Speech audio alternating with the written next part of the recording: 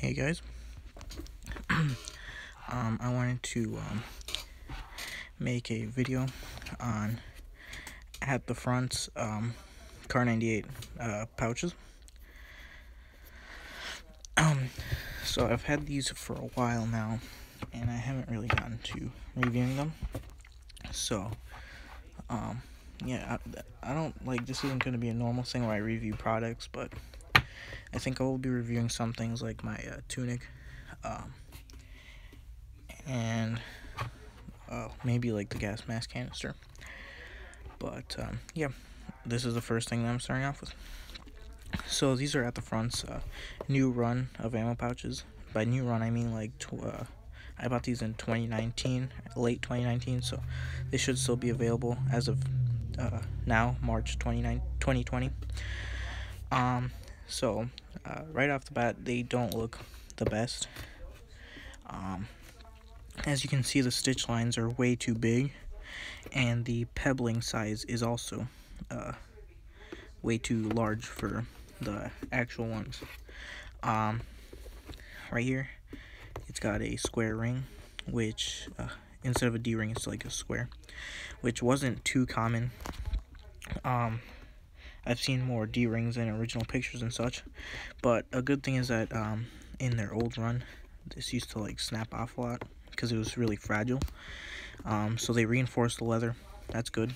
Another thing that I noticed is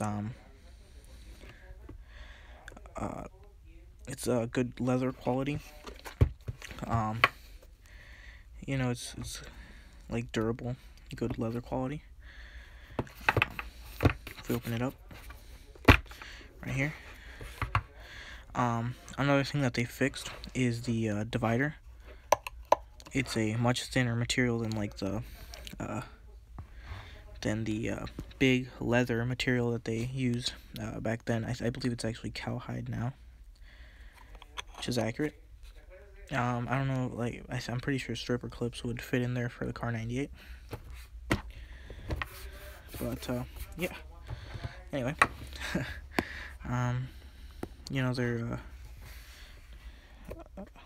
good quality, but they're not exactly the most accurate. So yeah.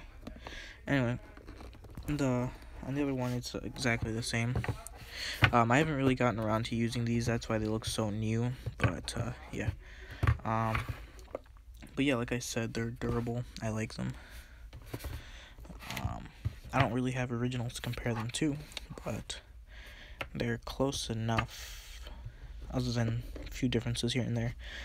The D-ring thing, it did exist, so I guess it's accurate, but like it wasn't as common as a D-ring.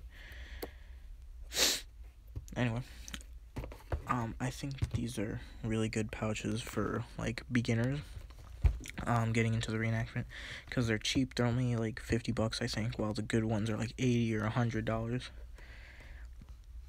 So I think if you're getting into the hobby, you should definitely get these, because I've seen other ones that are just really bad quality that would like rip really easily.